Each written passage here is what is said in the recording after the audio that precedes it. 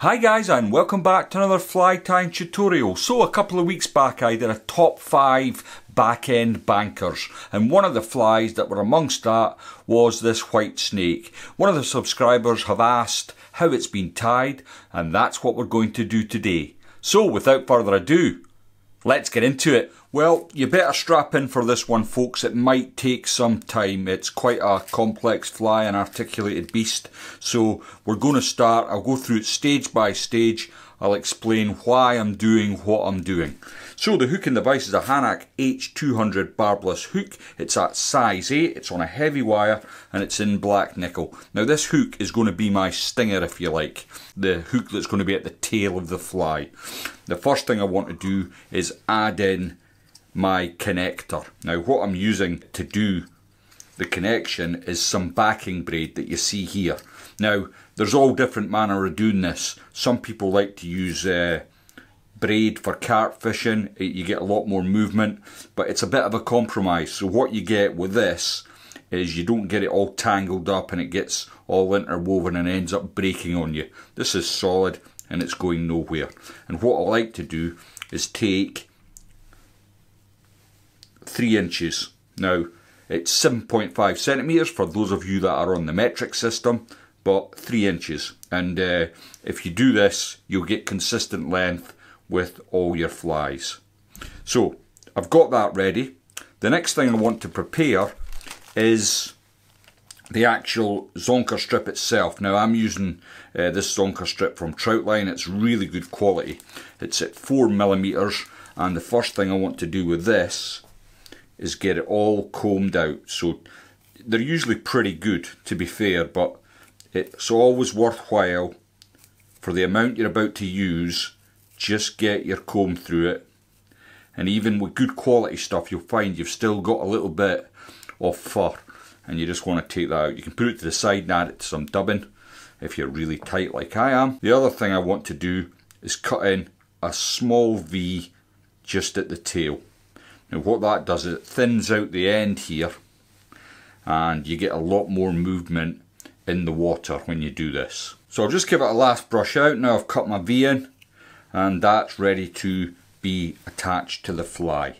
Now the thread I'm going to be using today is Nano Silk. It's at 3/0, which is 200D, and it's a white thread, as you can see here.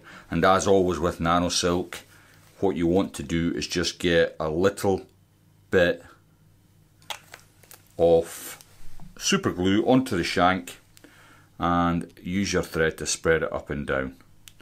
Now I'm just going to get a bed of thread down first. I can remove the rat's tail at this point, and using 3/0 when you're used to using 12/0 is a bit of a change, but there we go. So I've brought my thread back up to the top, and I've got my little bit of backing here. And what I want to do is I want to go down through the eye. I want to catch it along the entire length. I'll just come up to the eye, and then I'm going to work it all the way back. Now this has never failed me. It's never pulled out. It always holds. So I've got that, I've got it trapped in, and that's looking pretty good. Now the next thing then is to attach our zonker strip. So I've got my prepared piece that I showed you how to do earlier. What I want to do next is just bring back enough so that I can tie it in at the top of where I cut my V. Helps to dampen it down sometimes, just to get that bit out the way. And I'll damp down the other side, so I'm just separating that strip. Now it's a bit fiddly, especially initially. So I'll get 1 turn in, 2 turns in, and with 3/0 that's about all you need. So the next thing I'm going to do is come in behind. I'm going to pull the zonker strip over the top and get a couple of turns in. The next stage then is to add in some holographic silver chenille. Now, you don't have to do this. This is a nice to have, but I like to have it in the back of my hook. And I've got a bit here ready to go. I'll just expose the core and I'll trap that in. Now, as you can see, I'm going up and down on this braid several times as I'm tying in material, which generally means it's not going to go anywhere. I'll bring it all the way up to the top and I'll leave a couple of millimeters at the front there. Then I can bring my chenille over, try not to clip that point. The 200 does have a very long, sharp hook, and you don't want to be catching your materials on that hook point. It'll ruin your day. So as I said in the video a couple of weeks back, the snakes are relatively new to me. I wasn't there at the start of the revolution, if you like, because it's just simply not allowed in competitions, and for much of my time fly fishing, I've only ever fished competition regulation flies and never got round to fishing the big stuff. But while I've had my eyes opened, these flies are super effective. Now, the next thing then is to bring over our zonker strip, and what we're looking for is it to come right the way over the chenille back, and you're looking for the bit where you've rested your thread. And what you want to do is, again, helps to dampen it down, is find that gap.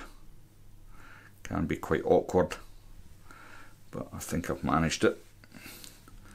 Again, I'm going to get a couple of turns over the zonker strip to hold it into place. I'm going to pull it back, and I'm going to get a couple of turns just by the eye. Now, so far so good. I'm just going to damp this down.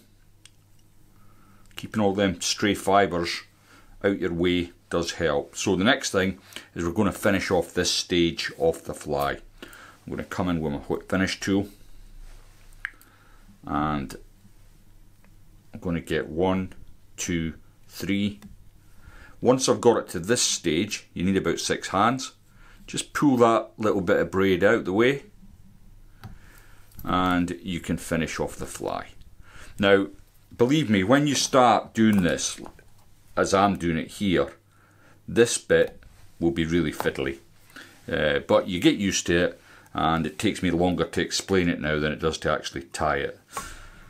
So I'm going to finish off by just coming in below and adding a spot of super glue just to make sure that whip finish doesn't come undone later on. So we can take that out the vise now and get ready for the next stage. Now, the hook in the vise is a Hanak H970 barbless hook, although that makes a little difference because once we've tied the fly to this, we're going to take away this hook. Some people like to keep them on. I don't think they swim quite right, so I always trim mine away, but we'll come on to that towards the end. Again, before I cast my thread on to this section of the fly, I'll get some super glue on the shank just to hold it into place, and I'll bring that all the way round. Now, depending on what length you want your body to be, I don't want this entire length of hook, you can park your thread where you're ready. The next thing we've got to do then is attach the fly to the front of the hook. So how I'm going to do that is I'm going to come down through the eye, like so, and I want to keep it just nice and even there. The tail, you'll notice, is coming to the end of my fly. Then what I can do is bring my thread up, catch it right in at the eye there, and then come all the way back. Now, it helps if you keep your braid on top of the shank. It'll just help with the swimming. And trust me, I know, because if you don't get this on top of the shank, it does start to swim in all kinds of funny ways, and you don't want that. So I've got that attached now. Again, this is going to go nowhere. I've got the eye of the hook and I've got it folded double. So the next thing I want to do again is add a little bit of the chenille to the body. Just trap that in like so, and then I'm going to come all the way up, and I'm going to leave about 5mm before the eye there.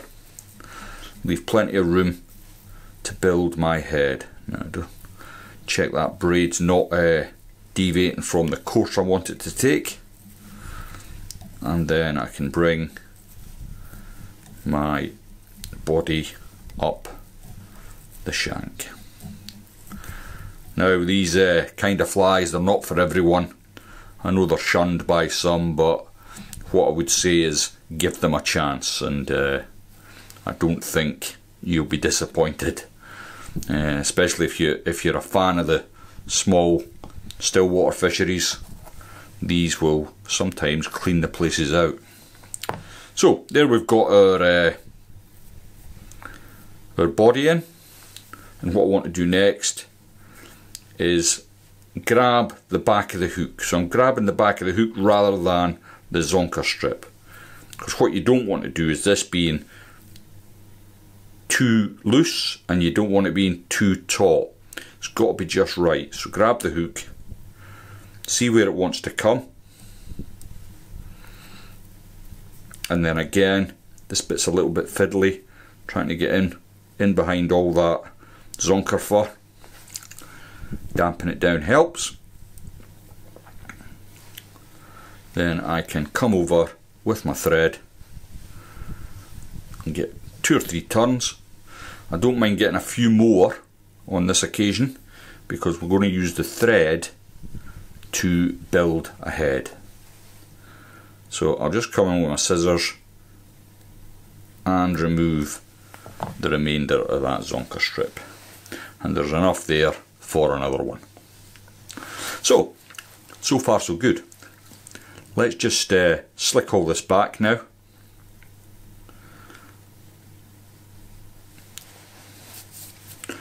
Now I like to add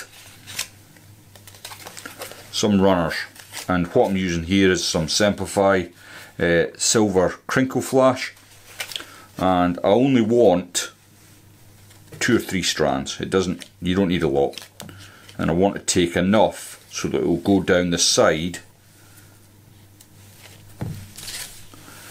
of the fly. Don't want it all even either. Try and just pull it out so you get a nice mix of strand. So I'll grab that in.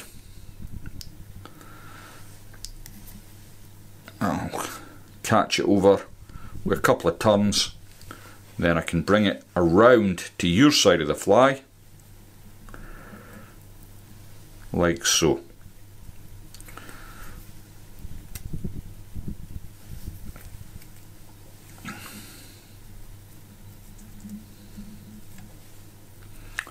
Again, a little bit of moisture on your fingers, just help get all that fibre out of the way. And then what we can do is we can concentrate on building our small head, and it doesn't take long with 3/0, I can tell you that. So we've got that head built in no time at all, courtesy of the thicker nano silk. I'll come in a 3-turn whip finish, and then I can remove my thread. So what we want to do is seal the head with some super glue before we attempt to add our little eyes. Now I'm going to have to leave this to dry, and by the magic of video and the power of Grayskull, we've got a nice dry head. So what I want to do next is come in with my Pro marker and just add a couple of very small eyes. Now there is another way of doing this, of course. Well, there's more than one actually. You could buy some eyes and affix them to the to the fly. I don't think it's worth it really. And you can add beady eyes, which will obviously add to the movement of the fly. And another way again is adding booby eyes, which really makes the fly pop in the water. But this is the pattern that I put on the video a couple of weeks back. So this is the pattern we're going to have. I'm going to come in now with some Solaris bone dry resin just to finish off and make sure that the eyes don't fade while we start fishing. This will seal that marker in, and it keeps it as good as new, so you get plenty of use out the flies. So we've got that in place. Put the lid on. I've had a super glue accident already today, and the last thing I need is pouring that expensive resin all over my vise as well. So just get my UV lamp onto the head and give this a little spin. Now, I did explain how I would fish this in the video before, but if you're new to the channel, please think about subscribing and also give the video a like. Now, that's not what I was going to say, but it just came to me.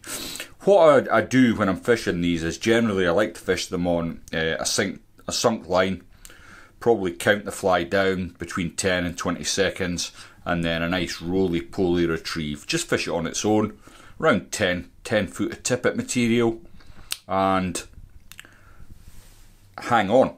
The takes can be absolutely thunderous, and it's definitely worth not fishing much below £10 when you're using these flies. Thanks very much for watching, and I'll see you all in the next one.